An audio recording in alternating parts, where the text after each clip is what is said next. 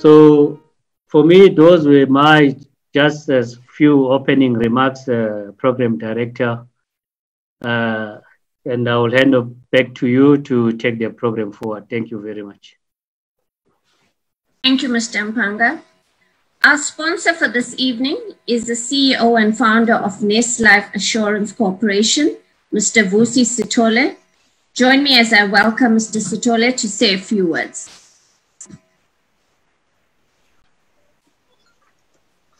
Program Director, Mkhwanazi at large, Honorable Dr. Reuel Khoza, leaders and members of the BMF, ladies and gentlemen, a good evening to you all.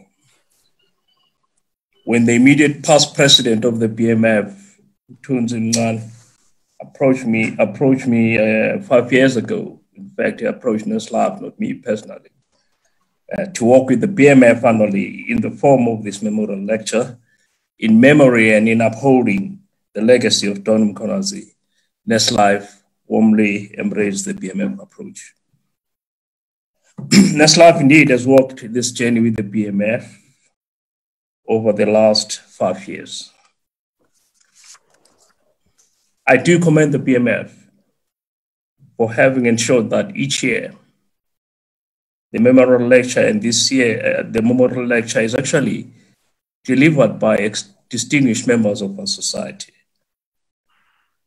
In the memorial lecture this year, we have yet another special guest in Dr. Reuel Khoza, a stalwart of the BMF and who knew Undonga well. In the recent past, the lecture was delivered by another great figure of our society in the form of a good friend of mine, Judge Vuga Shabalala. This evening, though, is about Undonga. As one of the groundbreaking leaders of the BMF, Don Mkhwanazi trailed the blaze of change within the business arena. This earned him the accolades to be regarded as the champion of BNBE, godfather of black business, and a pioneer of transformation to alter power relations of the South African economic scheme of things. Sadly, though, 25 years down our democracy, the economic system is still not transformed. Black people still have the knee on their neck, but hey, we're still breathing. It is on this vein that I challenge the BMF to move from the corner of protestation when a white male is appointed in a senior COE position and start serious activism to transform the economic system. Bear in mind, the knee is pressing hard on us. The voice of protest only will not bring the change. Let's learn from the spirit of the likes of Don Mkhwanazi. Action is needed. Undonga is a man whose mission left us a code by which to crack the hardest of nuts of resistance until the light comes shining through on the availability of proven competent leadership that paved the way for some of the people that are in leadership today. This is the one and only beloved Don Mkhwanazi to us all, and for whom we once more have convened to celebrate his spirited feat through this memorial lecture. BMF, I thank you for remembering Don Mkhwanazi Undonga. Dr. Reuel Khoza, thank you for gracing this occasion. You knew Undonga well, and I'm sure you'll pay tribute to him befittingly. Thank you for making time to grace this occasion. Ladies and gentlemen, I thank you and I wish you a successful memorial lecture, Kandonga. I thank you. Thank you, sir, for those very comforting words. An organization of this nature would not be possible without the one who leads the ship to safety. I now welcome our BMF president, Mr. Andile Nomlala, representing the National Office of the BMF and the BMF as a whole, to share his thoughts at this prestigious event in memory of our past president, Dr. Don Mkhwanazi. Mr. President. Thank you, Vino. And let me first start by greeting the BMF stalwarts that are amongst us tonight. Let me extend my greeting to Dr. Reuel Khoza and echo the sentiments that have been shared, that we are very grateful that he has agreed to deliver this lecture tonight.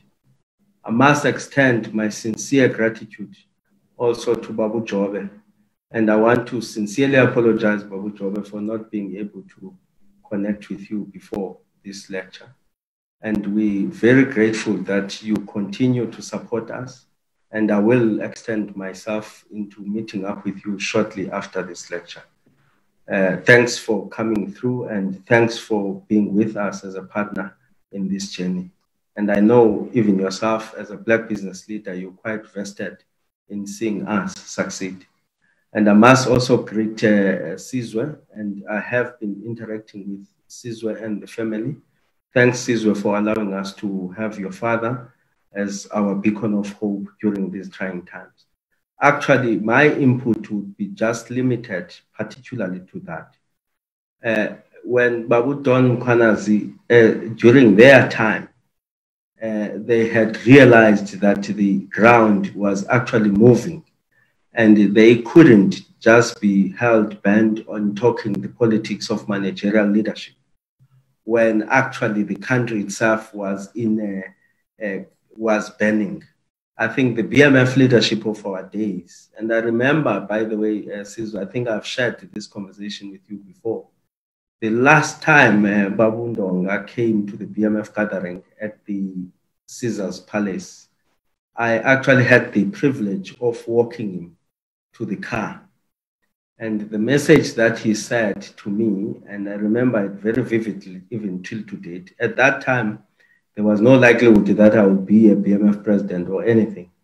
But he said, see, share kuni bafana le BMF, ni patekaku.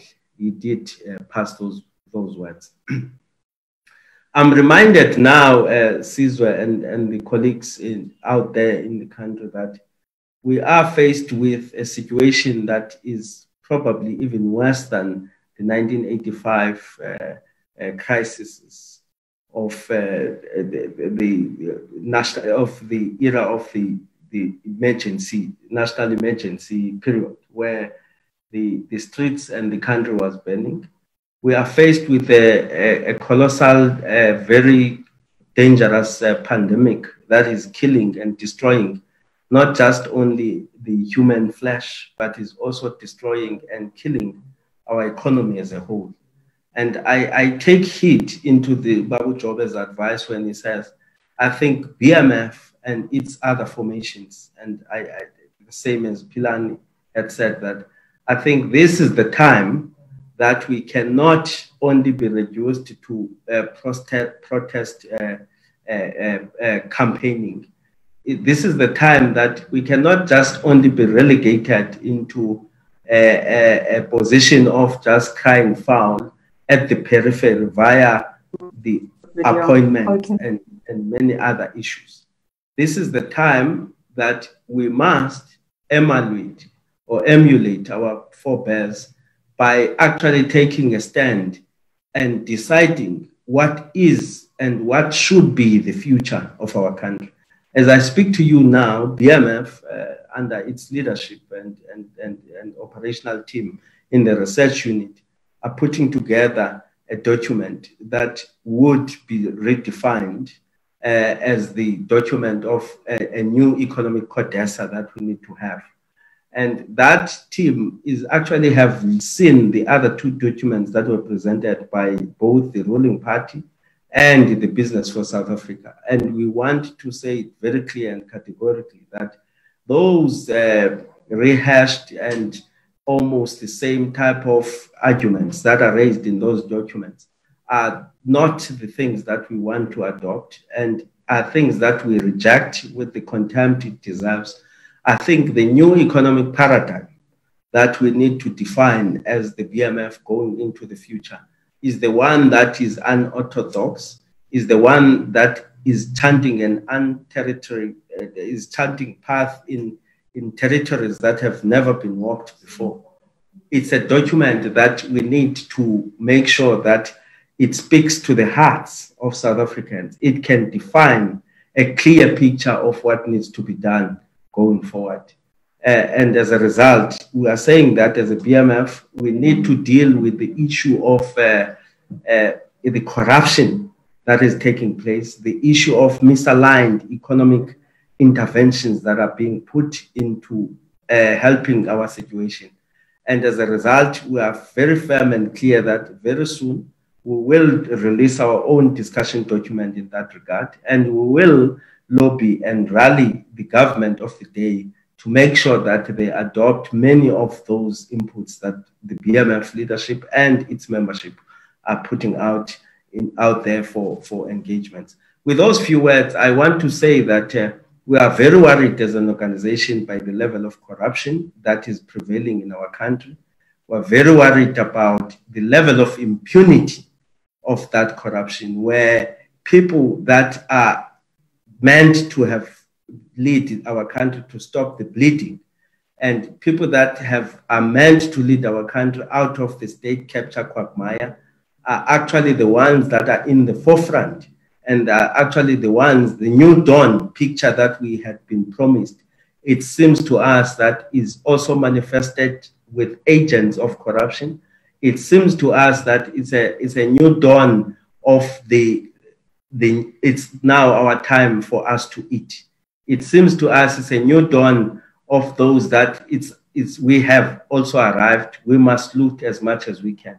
It's quite worrying that during the COVID crisis, when there is an evident picture of life-threatening pandemic that is both destroying the economy and the human flesh of our South African citizens, people find it as an opportunity to make a get-rich-quick scheme.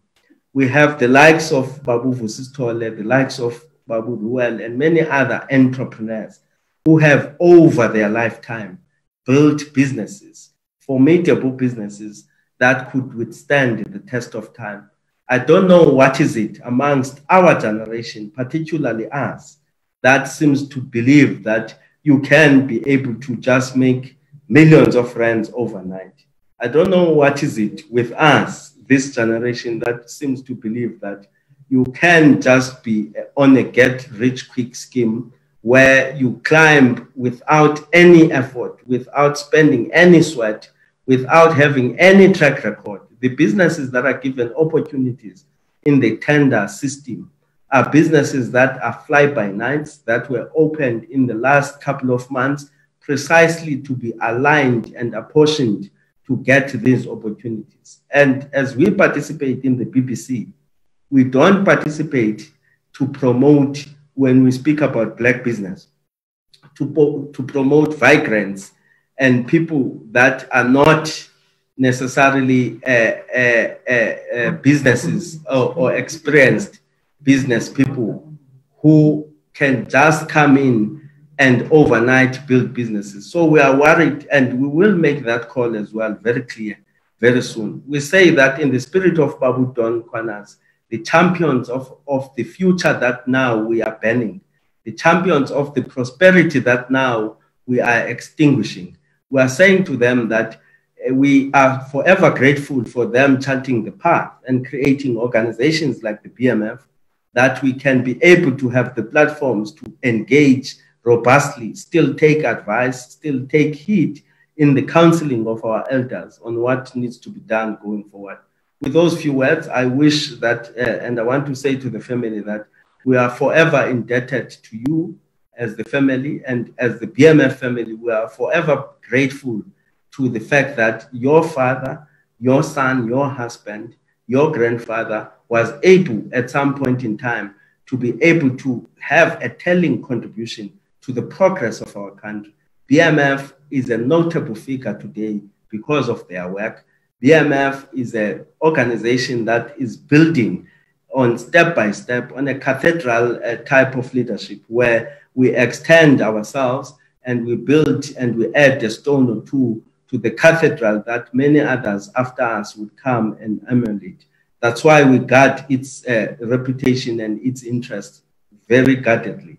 It's because we know that we inherited a jewel from them, and a jewel that we cannot afford to diminish, as we have seen with many other Black organizations, including the ruling party, where people don't respect the foundations and the structures that were built for them to survive, where people don't take responsibility for the work that they need to do to make sure that South Africans as a whole have a platform to live, have a platform to thrive. We are now mired by a complete corrupt state system where even in the office of the president, you'll find culprits, you'll find names of people that are mired into a corruption scandals.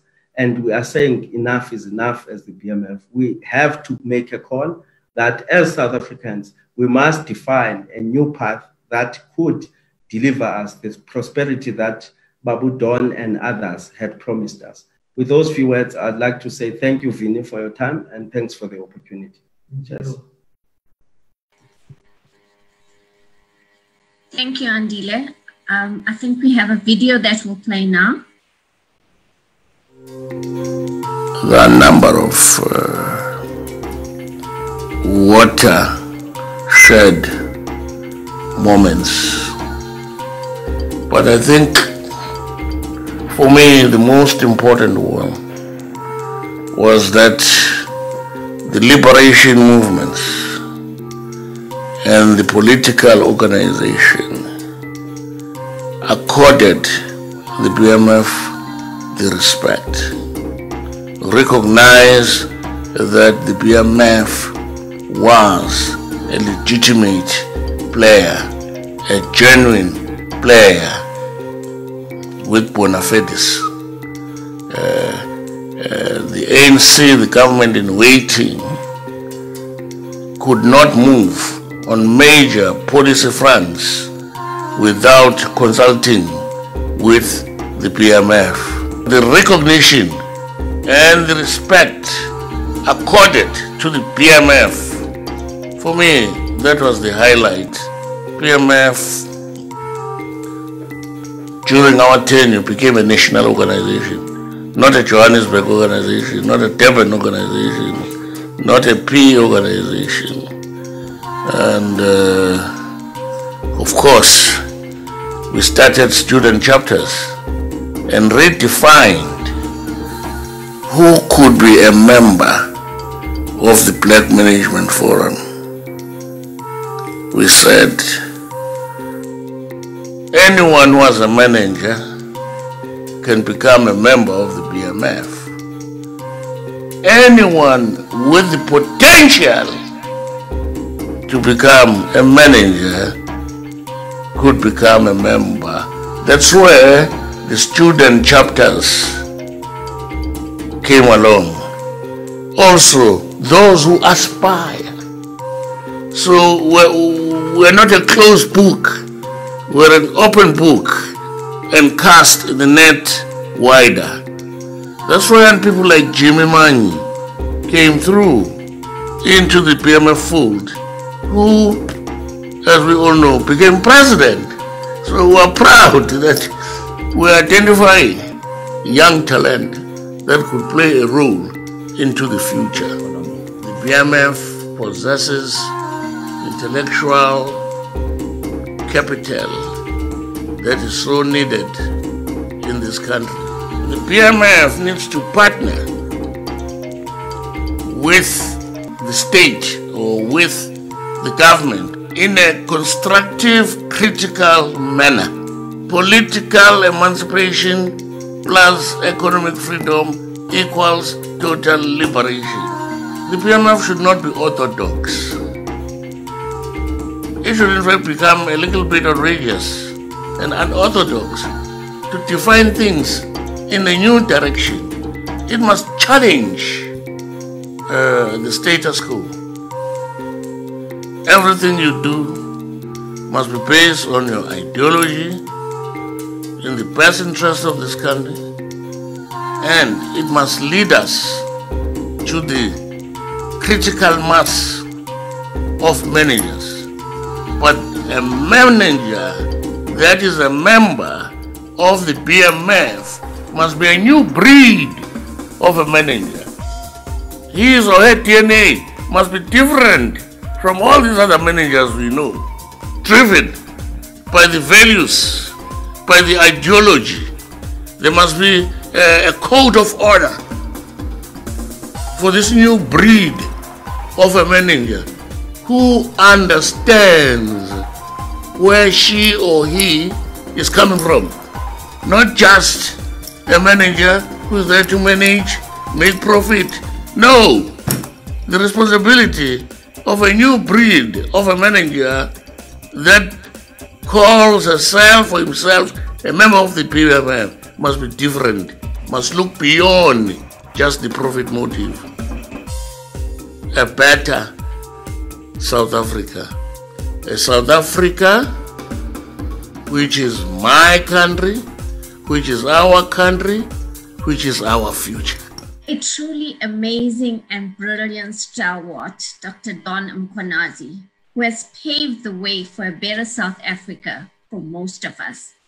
At this juncture, I'd like to welcome and acknowledge our Deputy President of BMF, Ms. Tasneem Fredericks, and all other participants to this 5th annual Don Mkhwanazi Memorial Lecture. The video will play again because our guest speaker is having difficulties to log on. So while the video plays, I'm sure we will have him on.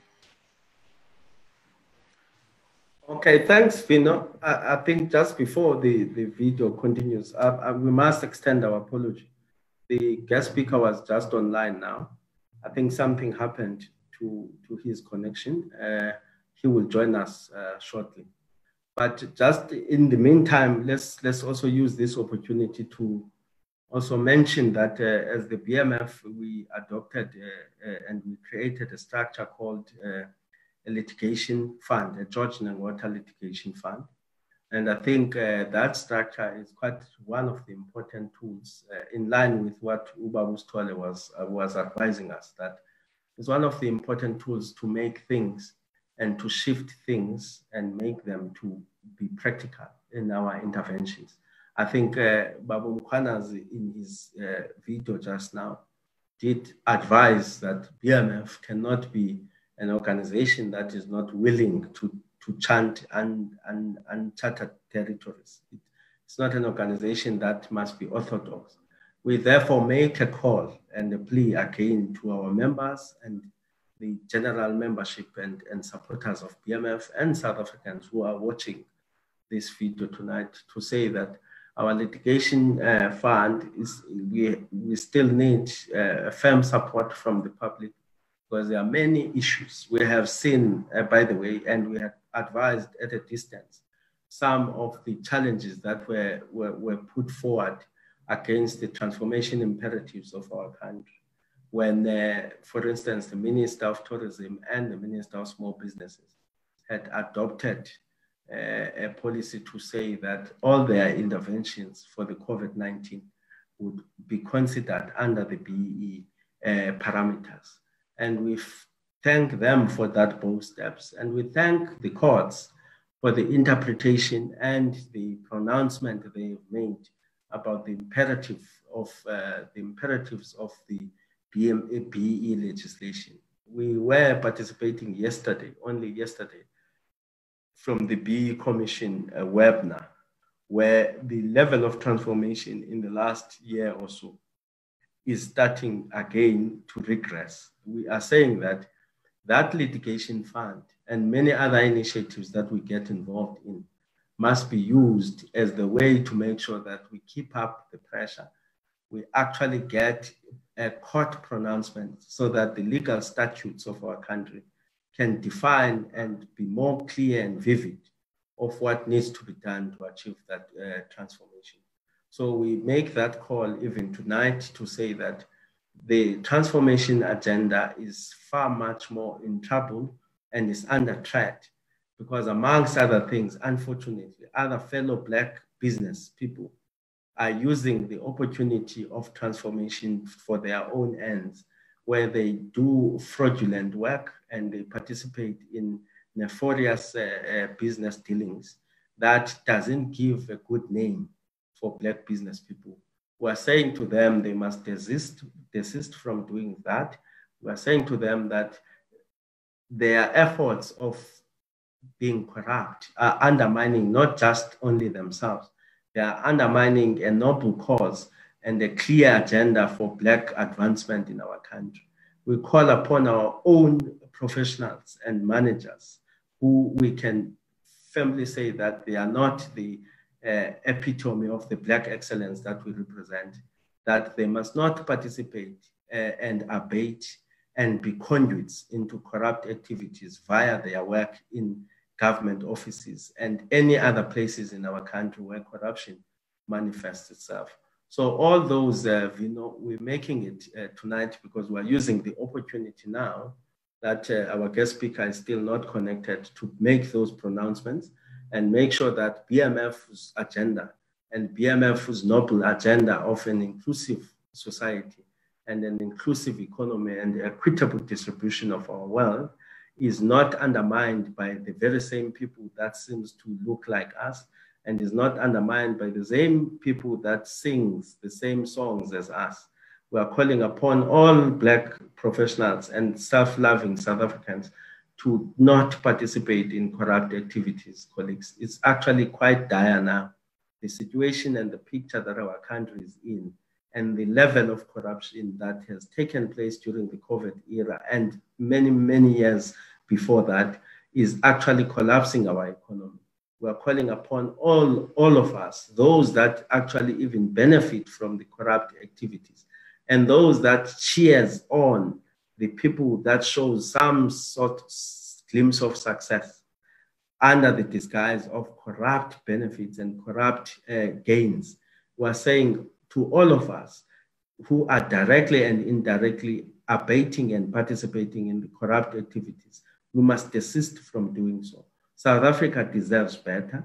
We need to build a nation where each and every one of us has an opportunity to succeed, where each and every one of us is living in a country where the basic needs and the basic necessities are being able to afford it to them for that, so that their well-being and their children's well-being and health and education opportunities are not limited only to us. The COVID crisis and the inequalities that it had shown, it has made us to be forced to realize that corruption and ineptitude and inefficiencies in our governing systems are actually detrimental to our own well-beings going forward.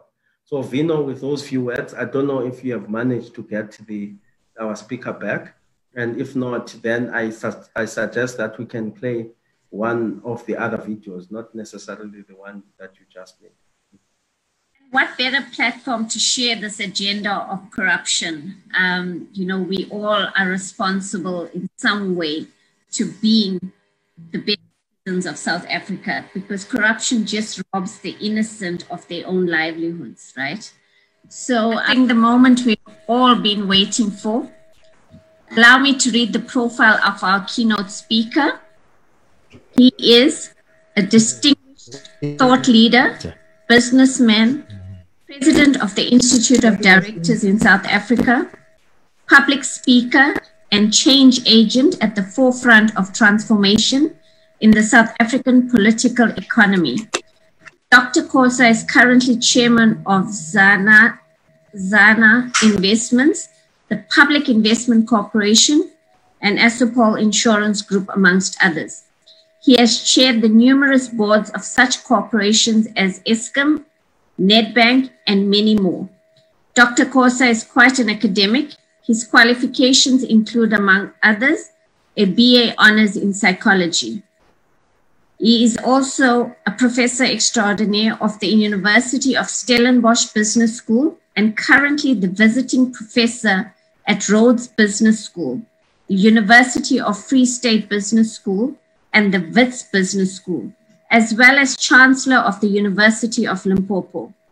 He is an author of numerous books, including Let Africa Lead, the power of governance, and others. Khoza also farms, packs, and exports avocado pears, as well as writes lyrics and produces music as a labor of love. Dr. Khoza has lately become something of a patriarch in his family, a position he says comes with huge positives. He takes kingship seriously. Outside of business and academia, Dr. Khoza has an abiding interest in the people, and for this reason is fluent in several languages. Dr. Khoza has also dedicated time to writing lyrics for compositions. He, together with a colleague, has to date orchestrated and recorded of 60 of his cousin's 850 compositions. With that very enlightening introduction, together with BMF colleagues, I welcome Dr. Khoza to deliver his keynote address. Welcome, Dr. Khoza. Thank you very much, Madam Chair. Can you hear me? Very well, thank you. I do apologize for the glitches that delayed us a little bit. It has nothing to do with African time. I am particularly punctual. I use business time, which is actually a lot more precise. But I do seek your pardon for the few minutes delay. But here we are together again. Thank you very much. At the outset, I would like to pay homage to the Mkhwanazi family. Kasi, who is virtually a sister, Kasi Mkhwanazi. We lived with them for quite a substantial chunk of time. Sizwe, Tabisa and children. My godson, Nkululeko Nolita and children. Tobile, my niece. Vusi Sitole, who is founder and head of Nest Life. Vusi, we've lived together for, well, I don't know how many years, but I see he has made a success of himself, and successful people tend to forget where they come from, but not Vusi. This sponsorship bespeaks his connectedness with the community. And we would like to really extend our gratitude to you, Vusi. And I count myself fortunate that our paths crossed and we have had occasion to cooperate.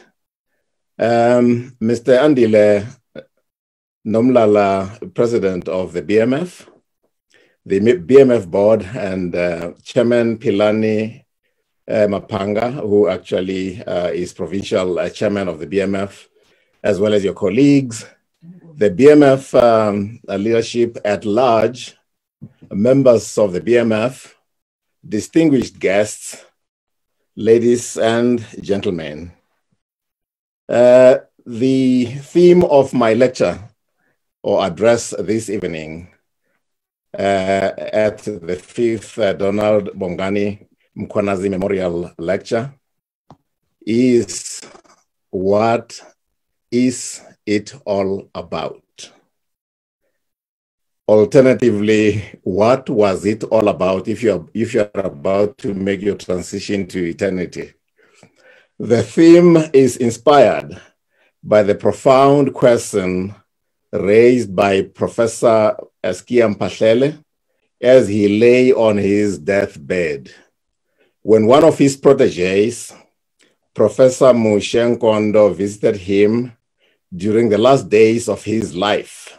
Following an exchange of greetings, Askia paused for a pregnant moment and posed this profound question: what was it all about?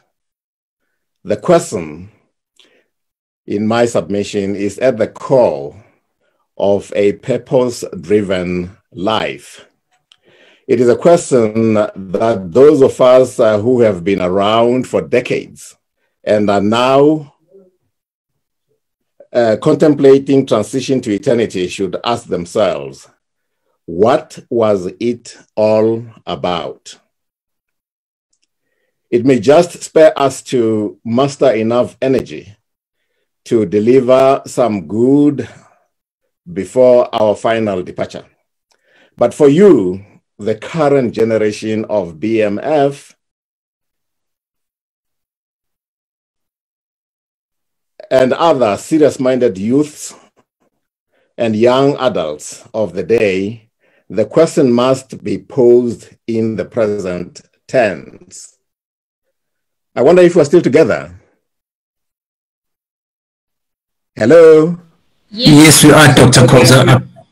Oh, well, you know, Govinda disappeared. I thought perhaps you have all disappeared.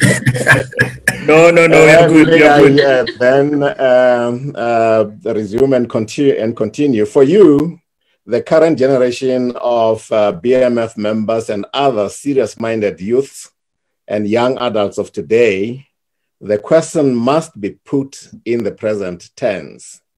What is it all about? What is the cardinal purpose of your life? What is it likely to be? What is likely to be your legacy? What impact are you having on your family, your community, your corporation, your nation? What positive difference are you or will you be making? If Don Mkhwanazi were alive, I know that he and I would actually engage in some robust discourse around this question. The well-known humanitarian and Nobel Peace Prize winner, Albert Schweitzer, admonishes sagaciously, i.e. wisely, I quote, "I don't know what your destiny will be, but one thing I do know. The only ones amongst you who will be really happy are those who have sought and found how to serve." Close quote. Back to Eskia Mphahlele. I guess Eskia Mphahlele's life, as we know it, answered the profound question for him, the question that he posed, and that he indeed was Eskia the teacher, Eskia the poet, Eskia the writer, Eskia the thinker, Eskia the African humanist and Pan-Africanist, Eskia the cultural activist, Eskia the quintessential educator, Eskia the perennial fountain of inspiration. That is surely worthy of a salute by posterity. Before I turn to briefly sharing the life and times of Don Mkhwanazi, may I put it to you that I consider you to be leaders. Granting that my assumption is right, I exhort you to be at your service leaders, what some conventionally refer to as servant leaders. I implore you to espouse and practice responsible, accountable, and caring leadership. To be as passionate about your personal goals as you are compassionate in your service of humanity. I challenge you to evidence leadership that is anchored on a sound, wholesome, ethical value system. Leadership that is attuned to your times through its sense of historical mission, resonating with needs and aspirations of your followership, however we may actually describe that, and responsive to a beckoning sense of destiny. I want to believe that as people in leadership, you have a date with destiny. This lecture, in honor of my friend and brother by choice, rather than a brother by biological dictates, Donald Bongani Mkhwanazi, takes place at a time when the world is in turmoil, struggling to navigate through untold turbulence. This turbulence predates COVID-19 and is compounded by this unprecedented pandemic. The prevailing turbulence is pervasive. It's national, continental, and international. In our beloved country, South Africa, the turbulence is characterized by inter alia. One cannot be exhaustive, but it is characterized by, amongst others, a succession of plans that suffocate in government shelves with no pragmatic timelines, deadlines, and durable commitment to implementation. National visions that blur to oblivion before they become rallying forces capable of uniting and aligning the nation. A yawning and menacing debt to GDP ratio that threatens to engulf our political economy and call to question our sovereignty through indebtedness to the IMF. Amongst others, still, galloping unemployment statistics, particularly among the youth, sure to fuel uncontainable instability. Further, monstrous corruption that defies even valiant efforts at dealing with the COVID-19 pandemic. In my opinion, there is nothing more depraved and inhuman than stealing money meant for the destitute. As for our beloved continent, Africa, the somewhat low intensity but just as debilitating and potentially devastating signs include the following: the waning of the once powerful, unifying, and compelling vision of the African Renaissance, and the emergence in its place of limp-wristed African unity leadership that seems to take the continent nowhere. A continent that continues to be in fragments, apparently oblivious of the 21st century version of the scramble for Africa.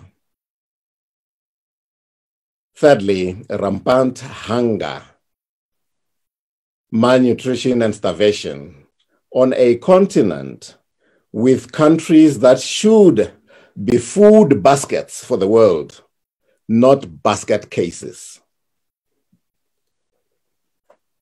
It's characterized further by internecine strife in the build-up to and post-elections, stolen elections, denied elections in the form of indefinite postponements, etc.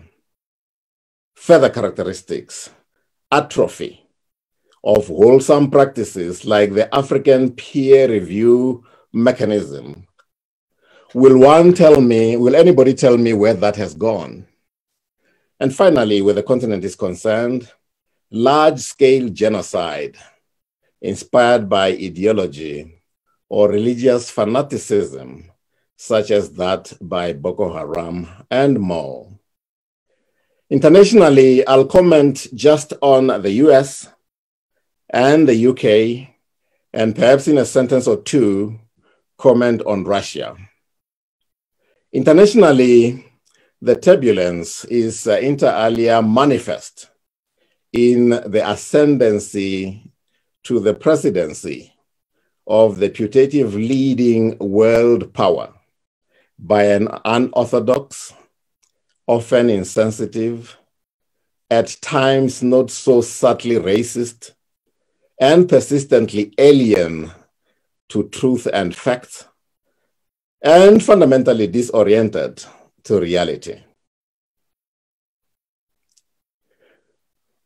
In the UK, the emergence of an isolationist, jingoistic leader to the British Empire, who brought upon the British nation the irrational Brexit delusion.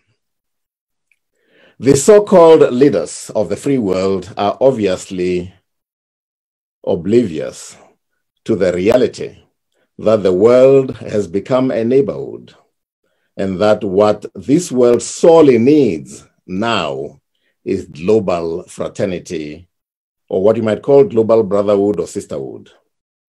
With the imminence of nuclear war about which the US and North Korea feud with gay abandon, the stark choice facing humanity today is between global interdependence or global mutual annihilation. In Eastern Europe, this is characterized by the vice-like grip on Russian citizenry, marked by total intolerance of opposition. Amidst all of this turbulence that I could not be exhaustive about, what do you individually and collectively plan to do with your lives to answer the quintessential question, what is it all about? May I now return to briefly reflecting on the life and times of Don Mkhwanazi, my brother by choice. Don was no saint. I have yet to meet one, actually. I'm north of 70 years old. But Don did strive to live an impactful, significant life in a variety of ways. I first met Don at Unilever in Durban during the first half of 1976 as a fellow marketing management trainee. He and I just clicked and resonated instantly. Within months, Unilever witnessed the increase in the number of Black management trainees that included, amongst others, Sonia Nyasulu, Dennis Zemu, Philip Mangaliso, and others. Unilever, noticing that in fact we're actually watching them hawkishly, decided to invite us to change canteens to join the white management establishment. They wanted to treat us as Amas MTT. Our principal stance and response was, if indeed you are the pioneering, enlightened organization you purport to be, opposed to apartheid as you claim, just demolish the wall separating the races. We refused to be exempted or to be the exempted few. The message reached home, and before long, the canteens were desegregated. In 1978, Don and I were part of a successful group of Shell scholarship candidates sent to Britain. In addition to successfully completing our studies, Don made sure that by the time some of us returned home, we had been duly introduced to the ANC in exile, including the inevitable visit to the Tambo home.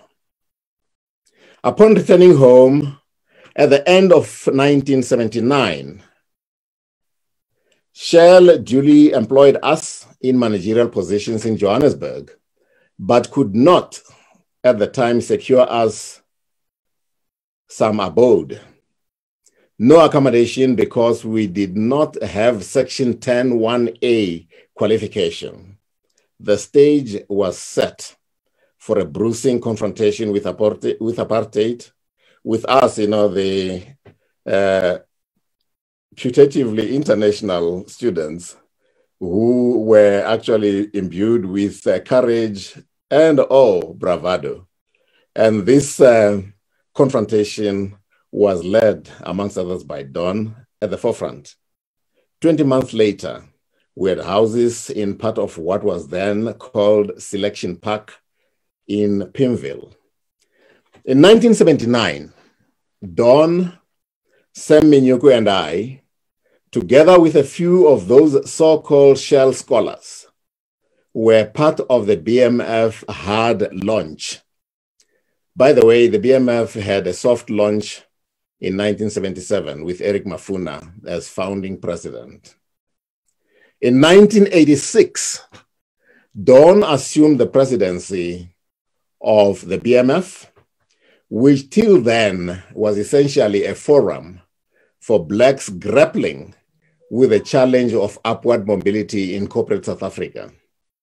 Don brought into sharper focus our appreciation of the reality that the BMF was a player in a political economy, not just in business corporations.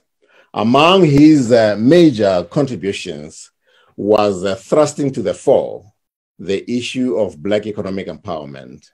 During his tenure, the BMF began in earnest to reach out to other key players beyond the business arena, including then banned ANC and PAC, as well as the trade union movement.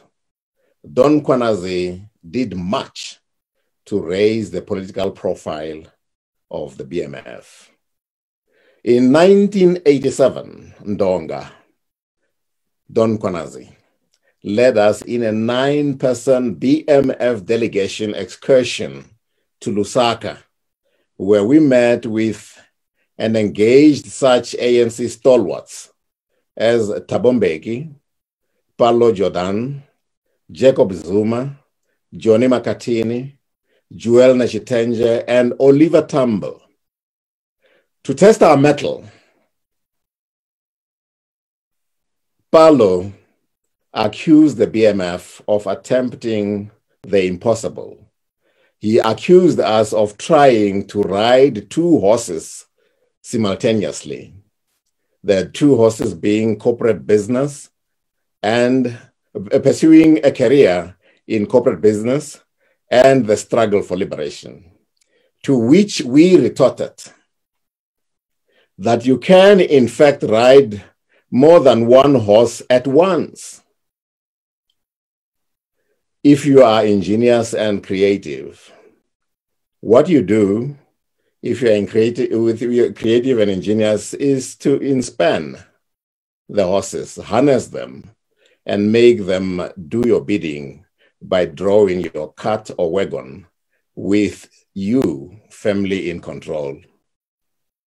This led to more serious discourse in which we argued that in as much as apartheid was politics of oppression and a psychology of dehumanization and subjugation, it was in fact more vicious as economics of exclusion, exploitation, and institutionalized Black impoverishment. We argued that to slay the apartheid monster, like St. George slew the dragon, we needed to understand it from a variety of vantage points and attack it as such. It was at this engagement that I heard Don Mkhwanazi argue the need for corporate gorillas. At the end of our discussion, the late O.R. Tambo sprang from his seat as if propelled by a spring to embrace us with enthusiasm. Don Mkhwanazi, Lawton Lovu, and I shared our admiration of Frederick Douglass, Afro-American former slave and a deep thinker who advised as followers who advised us as followers on self-determination. He advised as follows, I quote, "Our destiny is largely in our hands. If we seek, if we find, we shall have to seek. If we succeed in the race of life, it must be by our own energies and our own exertions. Others may clear the road, but we must go forward or be left behind in the race of life. If we remain poor and dependent, the riches of other people will not avail us. If we are ignorant, the intelligence of other people will do but little for us. If we are foolish, the wisdom of other men will not guide us. If we are wasteful of time and money, the economy of other people will only make our destitution the more disgraceful and hurtful." Close quote. These wise words gave both Don and Lot impetus to champion the cause of Black economic empowerment. If Lot Ndlovu was the St. Paul of the Black Management Forum cause and Black economic empowerment, Don Mkhwanazi was the St. Peter, bold, daring, dedicated and unwavering, an apologetic drum major for transformation. Of Don, Philip James Bailey would say, we, quote, "We live in deeds, not years," because Don's life was not that long. "We live in deeds, not years, in thoughts, not figures on a dial. We should count time by heart throbs. He most lives who thinks most, feels the noblest, and acts the best." Close quote. I want to believe that we concur. And if we had superabundance of words, we'll probably paraphrase that in a manner that befits Don Mkhwanazi. I suggest, back to the quintessential question, what is it all about? Allow me to enunciate a few core values and what I suggest we exhort you to commit to. I exhort you, implore you, or ask you earnestly to pledge to transform the current breakdowns in our society into breakthroughs. We should replace defeatist notions with victorious thoughts. I exhort you to undertake to replace can't-do attitudes with a sense of efficacy, consciousness of oppression with consciousness of victory. I exhort you to commit to replacing harassment of our women and children with a superabundance of affection and care, to do away with self-effacement and to replace it with self-effectiveness and assertiveness. I implore you to dispel pervasive incompetence and to champion African accomplishment at par with the best there is globally. I implore you to replace immoral behavior with ethical conduct. From this day on, let us strive to dispel failure and shame from our lives and commit ourselves to success and even greater success in all walks of life as South Africans and contemporary leaders. I have personally developed a mantra that I chant to myself regularly. It is a mantra about an ideal African, an African who is master of her own destiny, an African who has a clear and compelling vision, an African who is known for what he stands for, an African who is a profoundly moral being, an African who is imbued with integrity, able and competent, an African who leads a renaissance, an African renaissance, an African who takes responsibility for his or her actions, an African who builds a future, an African who, when he or she looks in the mirror, sees the hand of God. Lord Ndlovu conspicuously championed the cause for transformation and comprehensive Black economic empowerment. Donald Bongani Mkhwanazi unmistakably repositioned the Black Management Forum as a player in South Africa's political economy. Bonang Mohale championed the cause that talked truth to power, particularly on the issue of corruption. What will you or your lingering legacy be as an individual and as a collective, the BMF? Regularly ask yourself the quintessential question, what is it about? What am I about? What are we about?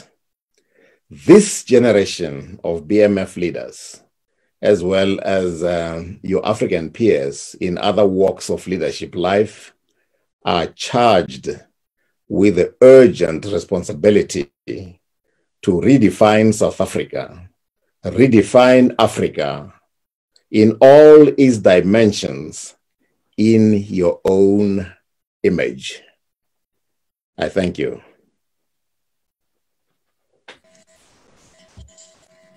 I thank you, sir. Interesting facts indeed. So, ladies and gentlemen, ask yourselves, what is your legacy? It's thought-provoking indeed. And as Dr. Khoza has rightfully said, be a master of your own destiny. At this point, I want to take this opportunity to acknowledge former President, Mr. Mkhwanazi. As we prepare to introduce the next speaker, who represents the Mkhwanazi family, let us take a moment to remember the great man that has made this lecture possible. A man that was not only loyal, but courageous and fearless. He was principled to the core on issues he believed in and was ready to die for those issues. His commitment to BEE was impeccable. He was a person who stood for BEE when it was least fashionable to do so. He so aptly encouraged small businesses to create ideas on value chain of each business in order to have a unique and innovative company. He looked beyond the now. Dr. Mkhwanazi was passionate about entrepreneurship for South Africa's economic growth strategy. He believed that entrepreneurship is a necessary risk that our people must be prepared to take because it creates jobs and therefore reduces the poverty which breeds crime. And this is a message we need to hold on, especially during these critical times that our country faces. Join me as I welcome Sizwe Mkhwanazi, who will share his thoughts on this annual memorial lecture in memory of our hero, Dr. Mkhwanazi. Sizwe, over to you. Thank you very much, Program Director. Good evening, everyone. A special greeting to Dr. Khoza and your family, and thanks for a powerful lecture on your comrade and brother, Don Mkhwanazi. Another special and warm greetings to the BMF President, Mr. Andile Nomlala, Deputy President, Tasneem Fredericks, past presidents of the BMF present this evening, and board members of the BMF present with us this evening, the chairperson of BMF KZN, Mr. Pilani Mapanga, and your board. I would also like to give a warm and a special greeting to Babu Vusi Tole, founder and chief executive of Nest Life. And lastly, I would like to greet my family, the Mkhwanazi family, and the friends of the Mkhwanazi family that are present with us this evening. After last year's lecture in Durban, we had not heard of COVID-19, and little did we know that the 5th annual lecture will take place virtually and not in Durban. Dr. Khoza, we would have liked to host you in Durban this evening, where you and Ubaba met, and entice you and your family to spend the rest of the weekend in Durban. But I would just like to extend an invitation to you to attend the 6th annual Don Mkhwanazi lecture in Durban next year. And I don't say that ignorantly. If we have learned something from this lockdown, lecture hopefully will be held in Durban, but those that cannot attend, you can tune in via Zoom or Microsoft Teams. I just want to state, Program Director, and to the President of the BMF, that I am a member of the BMF Midrand branch in good standing. I would also like just to ask for a moment of silence for Dr. Mkhwanazi, who passed away in January this year.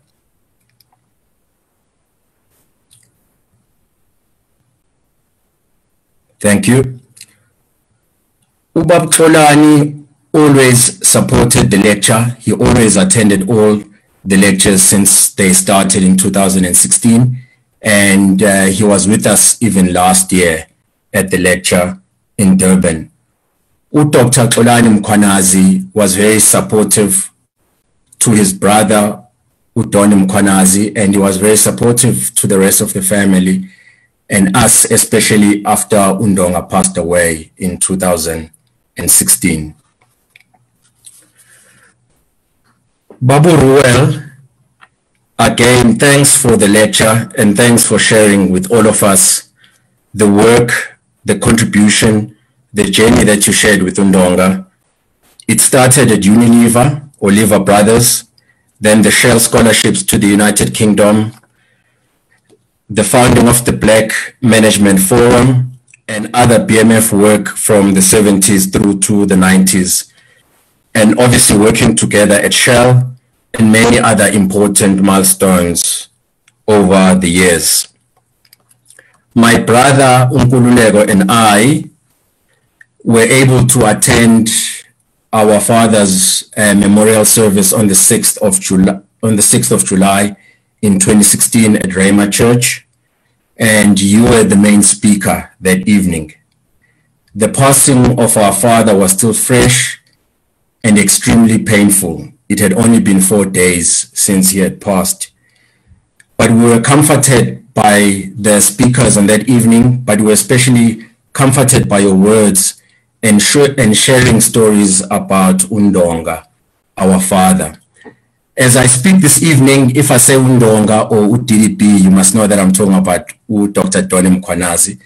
We usually call him DDP and Undonga. As children, not just in my family, as children, sometimes you don't know or you don't recognize the contribution and the sacrifices that our parents make for us and others. And we left that evening knowing of the contribution and the work that Undonga had done. Obviously, some of the stories he did not share with us as his children. And obviously, we've got all sorts of friends and people that we know. And you think of your father as someone who just worked in corporate and business, and you don't think he contributed to apartheid and that type of stuff, but you just realize the work that he did. And Reuel, you actually made us realize that all of the stories that you shared. That evening you shared with us that Undonga made sure that you meet the African National Congress during your time in the UK as postgrad students. And you recently mentioned to me when we were chatting on the phone that Undonga suggested, and you guys went to Oliver Tambo's home unannounced in the UK. And needless to say, Oliver Tambo wasn't there. And as you said, that you guys were actually youngsters. You guys should have maybe made an appointment or phone. Another important milestone in Ndonga's tenure as the president of the Black Management Forum in 1986-87, I'm not sure of the dates, you both led a delegation to meet the leadership of the African National Congress that you mentioned earlier in Lusaka and in London. Luckily, because I like reading, I read Frederick van Zyl Slabbit's book about 13, 14 years ago, and I can't find the copy of the book.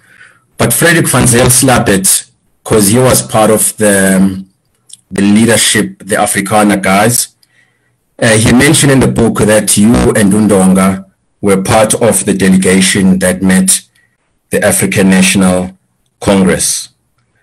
But also, Reuel, you also referred to it in your own book. I've got 2 copies of your book here, Attuned Leadership, that was signed by you for me.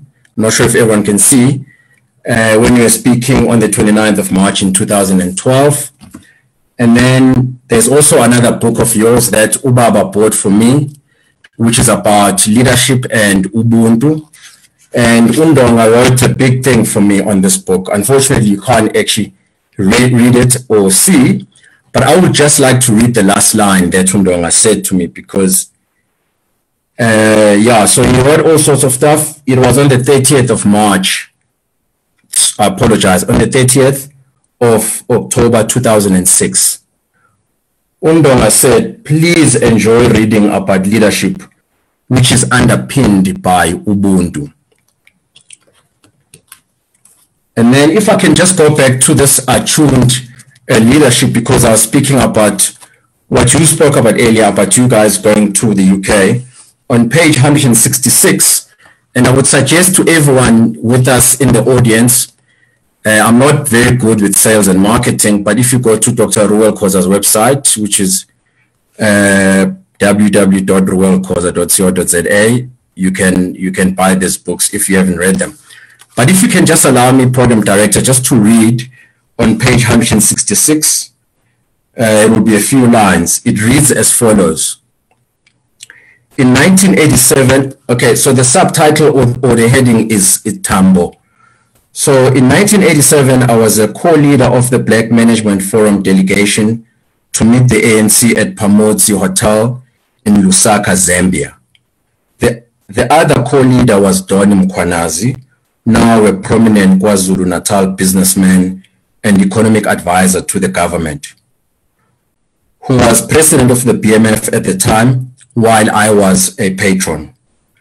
Don broke the ice, but because I was in some sense the elder among the group that went to Lusaka, I was perforce thrust into the position as spokesperson. I ended up engaging with the likes of Paulo Jordan and Jacob Zuma.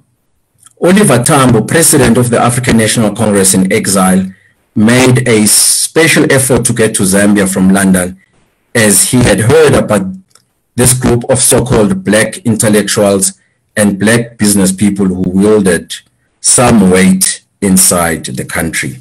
I'm going to end it there. So naturally, after I read that and I read Dr. Frederick van Zyl-Slabbert book, I went to ask Ubaba about that period. And his response wasn't very long. He said it was tough, but glad to have Reuel on our side. Undonga would go on and say, Reuel is extremely intelligent and a hard worker, which is a deadly combination. And I think he didn't say it in those words, it was hint, hint, my son. Few more highlights that Undonga shared with me was a meeting he had with the late Mr. Govin Mbeki shortly after his release from Robben Island in 1989. He mentioned that he was sharp and asked a lot of questions. He asked a lot of tough questions because he wanted to understand the Black Management Forum and its role in South Africa. Lastly, I don't remember very well, but I read somewhere, I think it was one of the Black Management Forum magazines, that in 1991, Undonga was only 38 years old. He was invited to Carlton Center where there was a meeting between corporate South Africa, which was obviously white-owned, and the Afrikaans people, and the leadership of the ANC, which was led by the former President Nelson Mandela. Undonga mentions that Nelson Mandela mentioned the BMF and he requested Undonga to stand up in front of everyone. And Undonga thought, yo, I'm this young 38-year-old and I'm actually being recognized for the work that collectively as the BMF they were doing. I think it was before the end of his tenure as the president of the BMF. UDDB, as we affectionately called him, was not only passionate, but he felt very strongly about education, transformation, entrepreneurship, and believed in Black people that if you give them an opportunity, they are more than capable to achieve the highest levels of success in any field. Give them an opportunity, be it entrepreneurship, be it in accountancy, be it in science, be it in technology. That's what Undonga believed in. And with this COVID and the lockdown that we're going through, and most of us working from home with the use of technology, I hope, Mr. President Andile Nomlala, you are paying attention that as Black people and entrepreneurs, we can participate in that surge of demand and growth in the technology space. Just to go back on Undonga, if you didn't want to study further after matric, he had no time for you. He loved reading, and he encouraged us to read, not just our textbooks at school and at varsity, but books that you've got an interest in, and magazines and journals. He also wrote very well, and he was an excellent speaker. Maybe there might be bias there because he's my father and I loved him and he's our hero as his kids. He believed in entrepreneurship, but he believed in planning your life. Spend a little bit of time in corporate, get experience, but start your business and do the planning. The reason he loved entrepreneurship, and I know that he's proud of you, Babu Stole, because you're running a Black-owned company that's competing against companies that have been there for years and years. He believed in entrepreneurship because it creates jobs and you get to play an active role in the economic activity of your country, South Africa, of the continent, and globally, and you contribute to gross domestic product growth. Ubaba got me to read Donald Gordon's book and The Liberty Life Story, 1989. Like, this guy's a chartered accountant, he started his business, you know, so that's the first book in business that I had a chance to read, and I think I did complete the book, and I think it's probably one of the things that helped me actually get a job at Stanley, because I mentioned that in my job interview that I read Donald Gordon's book as a 12-year-old in 1989. He also encouraged me to read Lee Iacocca's book. I'm not sure if I'm pronouncing the last name correctly. Lee Iacocca was an executive at Ford, and he transformed the company. I don't think I actually completed that book. So I think my gift of reading I get from Ubaba. I'd just like to move over to you, Jobe Mondise.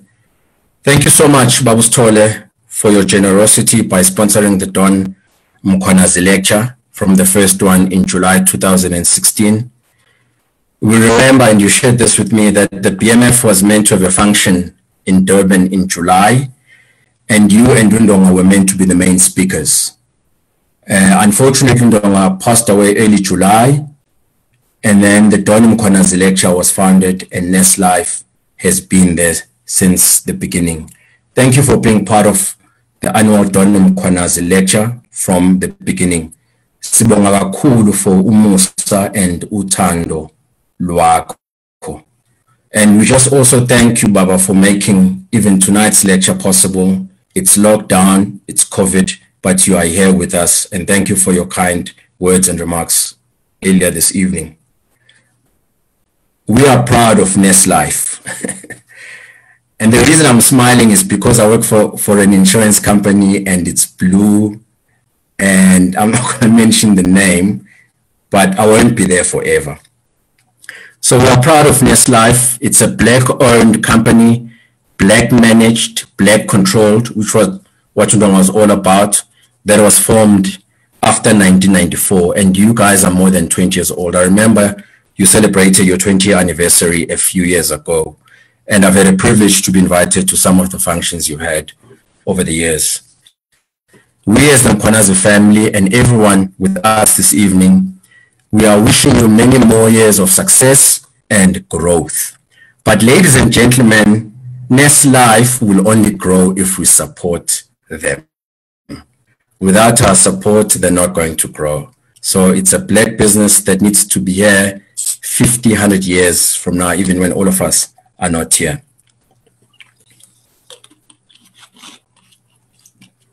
To the Black Management Forum, we are grateful for the annual Don Mkhwanazi lecture, and thank you for this platform to honor and share memories of Ndonga's contribution and work. Mr. Nomlala, you can correct me here if I'm wrong, but I think you are the first president of the BMF, or the second president of the BMF, when you became the president, that you were not based in Gauteng. When Ubaba became president in '86, he was Durban-based, and stubbornly, he wanted to remain in Durban, so he traveled a lot. So I think you, the next one, or if I'm correct, Professor Wiseman Kuhlu may have been the next one. I'm not sure whether he was based in Gauteng at the time, or I think he was based in Cape Town. I remember as kids going to his house on holiday. So I think he was based in Cape Town. So you're one of the few, but you've since decided to make the move and be based in Gauteng. Mr. Nomlala, our president, thank you for your leadership, especially in these challenging and tough times. No lockdown or COVID-19 is stopping you and the BMF. We hear you on radio and see you on national television, plus on Zoom meetings. Thanks for the Professor Lumumba lecture last week. And we also see you on Facebook Live. I think you were invited by the ANC Professionals League. And you don't shy away from the current challenges that we are facing. Lack of transformation in corporate South Africa. And I'm going to repeat that, lack of transformation in corporate South Africa. And I speak about racism. I don't speak about racism, but I mentioned racism.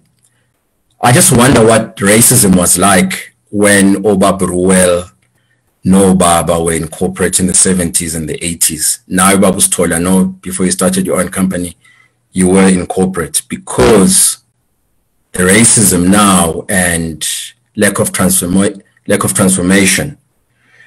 And we see our president on expressing your views on lack of support for Black professionals, especially CEOs in state-owned companies, the inequalities, racism, rampant corruption, and a lack of women empowerment. And unfortunately, we also seeing a surge, or it's being reported on gender-based violence. I think we should love and respect our women, but gender-based violence is one of those ugly things that we are dealing with. Political freedom is not enough, and we also need economic freedom for our people and future generations. Keep on fighting the good fight. I know that the BE Commission report came out. I didn't have time to research much, but there's something that was sent by my brother-in-law, I think. Yeah, if that's the right word. My wife's sister's husband. It reads as follows. I'm not going to read the whole thing, and I can't see the table very well. 26 years of democracy, the most unequal society in the world as measured by our Gini coefficient of 63. Broad-based Black economic empowerment has failed in developing Black and female equity, with Black ownership at 29% overall and only 3% of the JSE. Business is failing to find Black talent to promote into management roles despite increasing its skills and enterprise development, I would imagine it reads. So unfortunately, very concerning.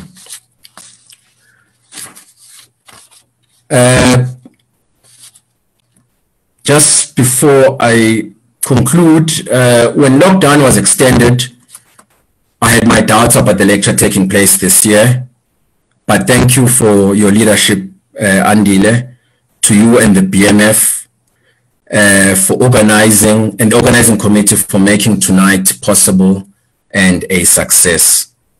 Oshamase Ondonga, Nonkwali Nkosi are truly grateful. I believe the Black Management Forum is in safe hands. Just coming to my family, I would like to thank my family, especially my mother, for supporting Ubaba in his fight for transformation in business and society. I've requested my siblings to share a few thoughts on this evening, what they would like to share. I am speaking on behalf of the family, so I'm gonna start by sharing. Yeah, so all my siblings, as an elder brother, I asked them to share some stuff. So let me read it to you. Thank you, BMF and Nest Life, our sponsor, for honoring Ubaba with this memorial lecture. We thank you for choosing to host it online to ensure that this wealth of knowledge is imparted to more people. Transformation, empowerment of young people, and equipping of leaders continues to be values that Ubaba held close to his heart. May we never tire of pursuing them. Thank you, Dr. Khoza. It is an honor to have you as a guest speaker at the 5th annual Don Mkhwanazi lecture. Thank you for sharing your experiences with DDB, studying in the UK and corporate days in Unilever, Shell, and early days of the BMF. We are truly grateful. Nolita and Nkululeko Mkhwanazi. Next one, this is the first of its kind, and we are grateful to the BMF and to Nest Life for continuing what was started in 2016. Thank you for your commitment and willingness in celebrating, honoring, and remembering Ubaba. This evening, I am tuned in watching No Mama Ekaya, and as a family, we are thrilled and feel deeply privileged to have Ubaba Reuel Khoza this year, whom Ubaba praised for his brilliance and unapologetic ways. Ubaba spoke at length many times about Black economic empowerment for generations to come, but also ethical leadership, which our world continues to beckon for. And so the fight continues. Which side are you on? I ask. Long live Ndonga, Kwalimkos, Shamas. Long live Baba. We are never without you. Tobile Mkhwanazi.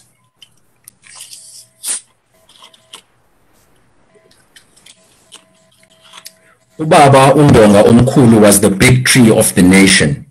A tree represents physical and spiritual nourishment, transformation, and liberation. This epitomized Undonga's role in fight to empower the black scholar. I will leave you with Psalm 78 verse 4. We will not hide these truths from our children. We will tell the next generation about the glorious deeds of the Lord, about his power and his mighty wonders. Ndonga, your legacy will live on for 14 generations and more to come.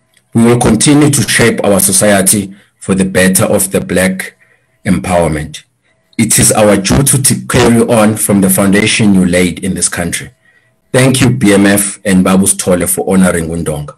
Long live the big tree. Lwazi Mkhwanazi. The great use of life is to spend it for something that will outlast it. William James. I believe that the Don Mkhwanazi Memorial Lecture now in the 5th year is proof that my father lived a life that would outlast him and benefit generations to come. This, of course, being possible with the undivided support of the BMF and his life.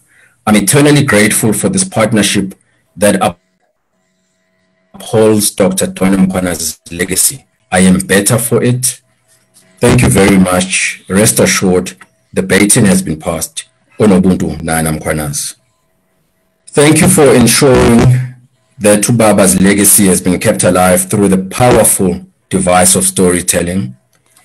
It is in the stories that we see the faithfulness and sovereignty of God over generations. Dreams are born from the stories and inspiration drawn from them. May we be shaped for the impact from these beautiful lectures. I quote, our children may learn about the heroes of the past. Our task is to make ourselves architects of the future. Jomo Kenyatta. That was Thabisa Mkhwanazi.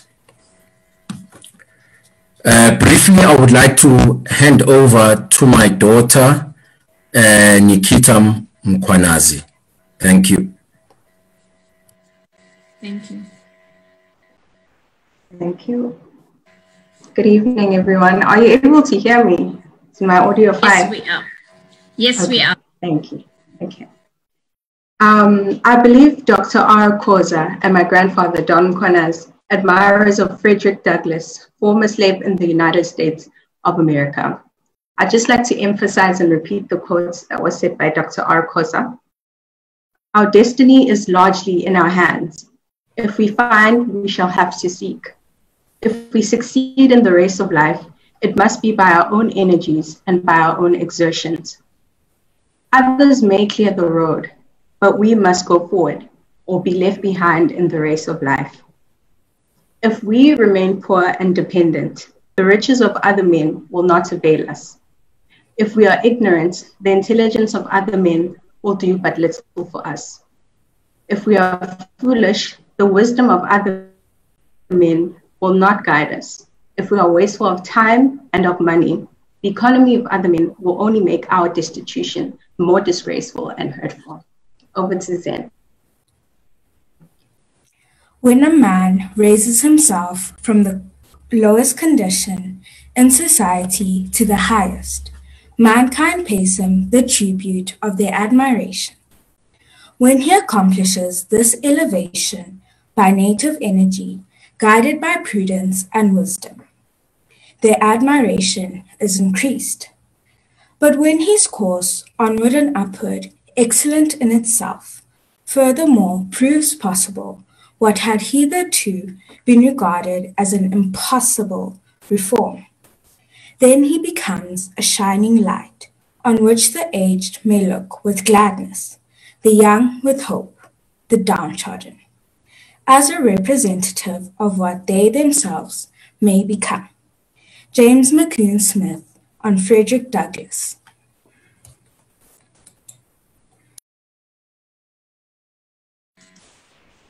Wow. Wow, wow, wow. I think power to the ladies. I am not done yet, sorry. We just pressed it by mistake. Thank you.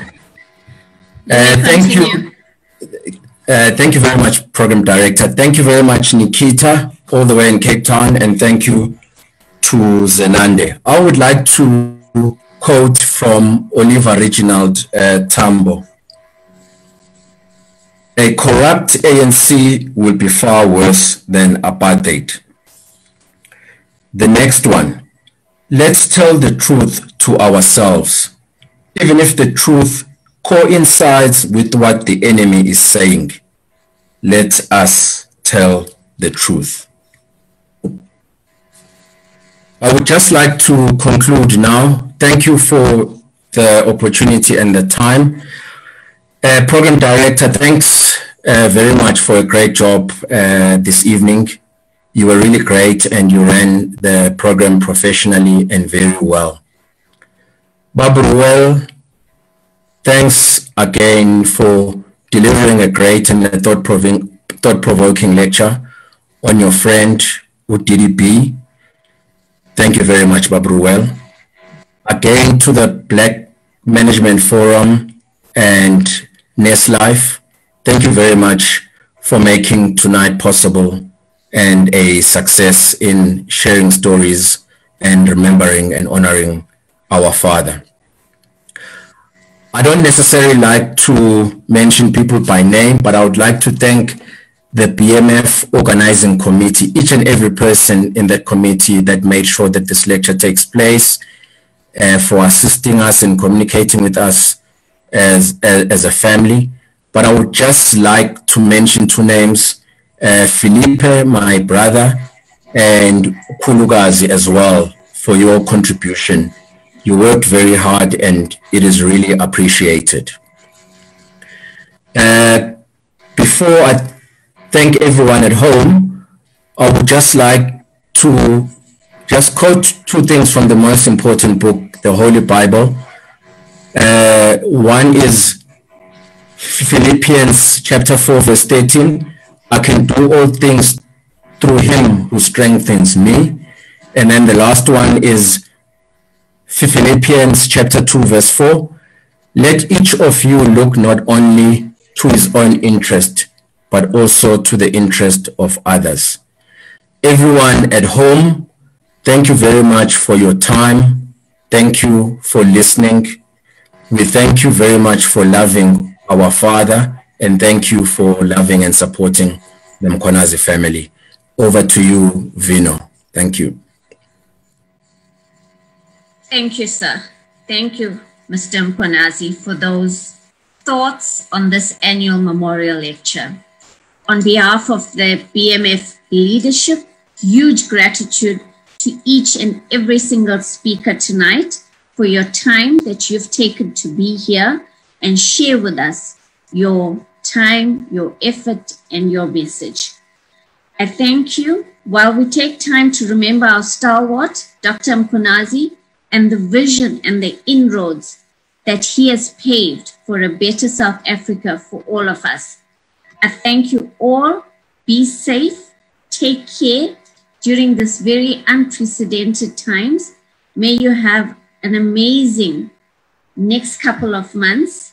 And now more than ever, let's remember the teachings and what we've learned from Don Mkhwanazi. He believed in the possibility of opportunities for Black people. And let's go forth and live that legacy. I thank you and good night.